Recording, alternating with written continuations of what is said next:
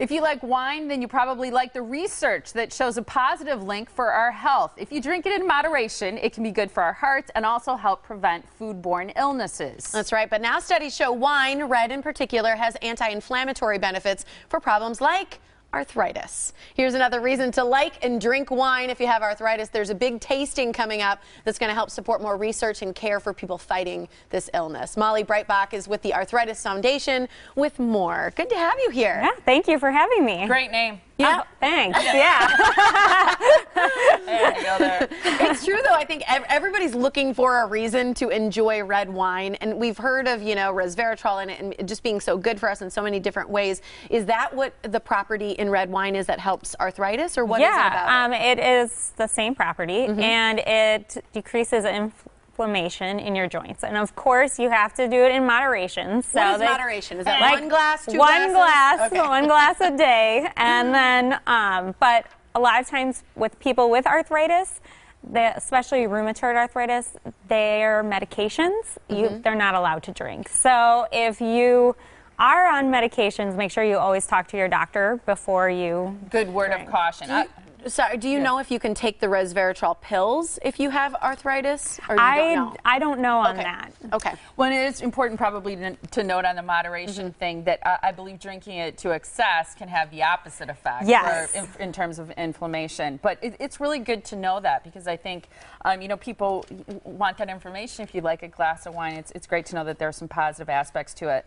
How many people are affected here in our state and in the country by arthritis? Because you have a sister, right, who has arthritis and she's only 40. Yes. So arthritis affects 1 in 5 adults, and in the United States, that's 53 million people. And then it also affects 300,000 kids. So that's 1 in 250 kids. In Wisconsin alone, we have 1.1 million adults and 6,000 kids. Wow. Your sister was diagnosed at the age of 8. Yes. Right? Yes.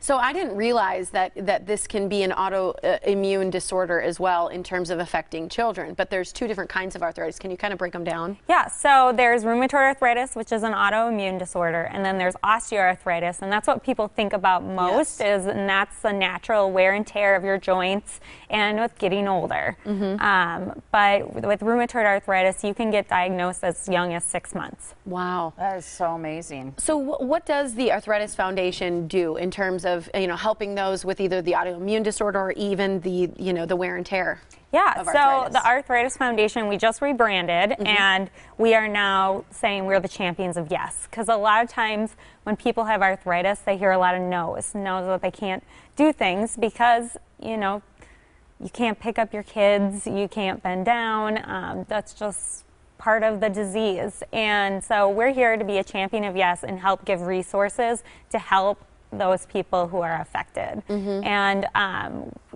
3 areas that we're very focused on right now is advocacy, so helping pass bills to make medicines more easily accessible for patients, because, you know, sometimes you get diagnosed and it takes about a month for the insurance company to even say it's okay. So they're living in pain for a month. So what we're trying to do is get those bills passed so that they have better access to their medications. And then we also are focusing on juvenile arthritis because it has, as the years have gone by, more and more children are being diagnosed.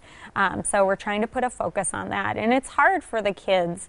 You know, they can't play sports, they can't run around, and the kids are scared to even say that they have arthritis because when you say arthritis, you think of old people. Right, and, you know, they don't want to be lumped in with that. So they're even scared to even talk about it. And the hard thing with arthritis is it's an invisible disease. So they don't really understand. Like if you tell someone, oh, I'm sick, they don't see it. Right. So You have a great event tomorrow night. People can still get tickets and go? Yes. So our main tasting is still open. It's from 7 to 10. Tickets are $120. And Tasting as in wine, right? Yes. Yes. Over 200. Get your resveratrol. I think I said it wrong. But No, that was it. there. Oh. Get your reservation for resveratrol. Yeah. So there's over 200 different types of wine that you can come and taste and have fun. And there's some food and a silent auction, and all the money is going towards helping find a cure for arthritis. That's great. Are all the wines then red wines, or are you doing a wide array of different types of It's wines? a wide array. Okay. Yeah, and we do have some beer. So if you're not a wine drinker, you can have some beer. Yeah. They got you covered. I like that. A world of wine awaits you. This event is happening tomorrow night. Tickets still available for the event from 7 to 10. It's the International Wine Tasting benefiting the Arthritis Foundation. It is at the Pfister Hotel, the lovely and historic Pfister Hotel. And you can go to arthritis.org to find out more. Great to see you, Thanks, Molly. Molly. Thank you. Appreciate it.